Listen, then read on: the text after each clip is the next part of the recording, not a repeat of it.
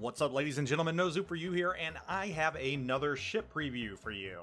And another Italian ship preview for you. And I know you all want to see everything you can about these Italian ships, because everybody's excited about Italian ships. I don't know why, maybe because they're kind of sleek, they got that Ferrari feel to them, I don't know. They have been missing from the game, so I think that's really one of the main reasons why people want to see these ships in the game. They fill a large gap. For today, I have the Tier 10 cruiser Venezia, or otherwise known as the Venice. And if you haven't been to Venice, you need to make that one of your bucket list items. Venice is an absolutely gorgeous city, although it is pretty crowded.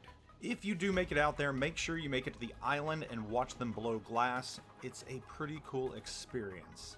Also, it goes without saying you're in Italy, so make sure to sample all the food you can. Alright, back to the ship. Let's look at some stats on the Venezia. For survivability, you have 51,800 hit points.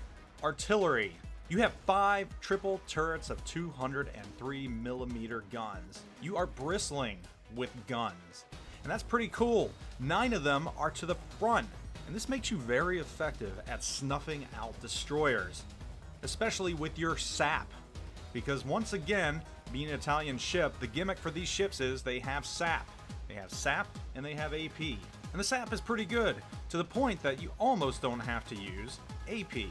Range on the Venezia is going to be 17.1 kilometers, and you have a reload time of 17.6 seconds. These aren't fast reloading guns at all, so keep that in mind. And this is even with main battery mod 3. So even with that minus 12% to the reload, you're still firing at 17.1 seconds. She fires slow. But on the bright side, she is accurate, and her guns are laser-like. You also have torpedoes on this ship. You have 2 triple launchers. These torpedoes have a range of 13.5 kilometers and a blistering speed of 56 knots. Yes, they're pretty slow. Yes, they're sea mines. Yes, if you're not careful and you fire them behind a ship, even a destroyer, and they're going the opposite direction, they might turn around 30 seconds later and wander right into them. And I learned that the hard way, and I became pink like that. Lesson learned. Had they been any faster, I would have been perfectly fine. But you know what? We're going to put that behind us. Don't like admitting I turned pink, but it is what it is. It happens even to the best of us. AE defenses on the ship are pretty decent. Not the best, but they're definitely not the worst. Your maneuverability on this ship is pretty exceptional, 38.4 knots with Sierra mics. Your turning circle radius is 760 meters, which is even better than the Tier 10 destroyer Paolo Emilio, which I previewed the other day. And your rudder shift, when using double rudder shift, which I highly suggest on this ship, is 5.6 seconds. This thing can turn on a dime, and it's fun to turn on a dime. Although when you take double rudder shift, you sacrifice a little bit of concealment, and with that, not being able to take the concealment module, you're looking at 13.7 kilometers, so you can be spotted roughly from space. Some other interesting tidbits about the Venezia: you do have heal, which is nice.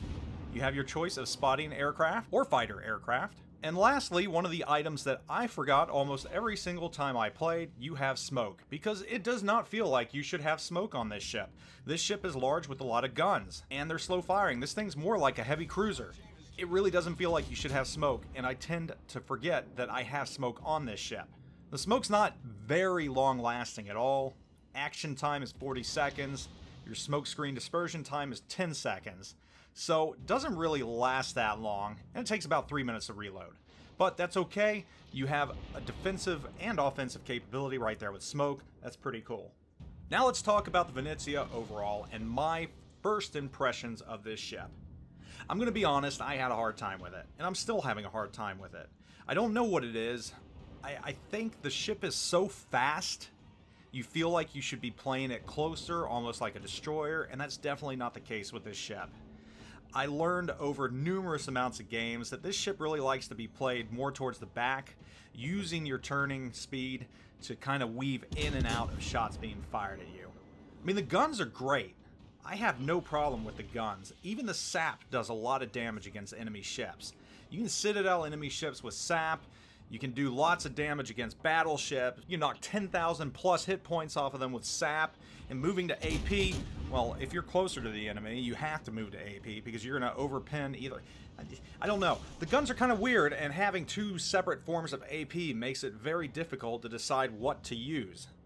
I will say against destroyers, your sap is absolutely devastating. Take 8,000 or 9,000 hit point chunks off of ships, especially because you got so many guns. In that respect, sap is a little unfair against destroyers, and it kind of acts how old AP used to act against destroyers. Really, what it comes down to is, I don't know how to play this ship still. I mean, I don't like sitting still because it's so fast, but it almost seems like you need to in the back and just play it cautiously. But with such speed and maneuvering, you know, you really don't want to. You really just want to put the pedal to the metal and fly in this thing. But that's not a good thing either, because this thing does take damage. It does get pinned. It is a little squishy, and you're not one of those super cruisers that has 70 or 80,000 hit points on you. You only have 50,000. And the torpedoes, while you've got torpedoes, they're actually not horrible. I mean, they're kind of a fire and forget weapon. You've got great angles on them, and I tend to just fire them towards the front in the general direction of the enemy and pray that one or two torpedoes finds its way home, which happens every now and then, but you can't count on them as an offensive weapon. In many ways, the ship reminds me of the Hindenburg, just with its ability to turn quickly and with its strong AP. But honestly, I like the Hindenburg a lot more. And the Hindenburg's more versatile because you've got HE, which sets fires, and those fires burn and you accumulate damage this way. It took me a little while to crack 100,000 in this, just because you're relying only on AP, and that's not a bad thing. It adds something different to the game, it adds something unique. Right now, still, I don't know how I feel overall about SAP as the gimmick for the Italian line. What I do know is, this ship is fast, it's sleek, it looks good, it's got a ton of guns, and I think it's going to find a lot of fans because it plays like the other Italian cruisers that we're used to. I think a lot of players enjoyed that play style. So if this is you, this might be what you're looking for. For me right now, I don't think I'm in the right place to play this type of ship, or at least enjoy it the way some of you all might. But just because of that, I'm not saying it's a bad ship at all. I mean, I've had some very good rounds in it. It's just a personal play style. So, this might be for you. Might not. But that's what these previews are here for. So, I want to know what you think about the Venezia. Tell me if you're looking forward to it. If you think that this ship will suit your play style. Anyhow, guys, thanks for watching. Stay tuned for more previews. Be sure to hit that sub button and make sure to hit the notifications to get more of these previews in your mailbox. Thank you all. Zoop out.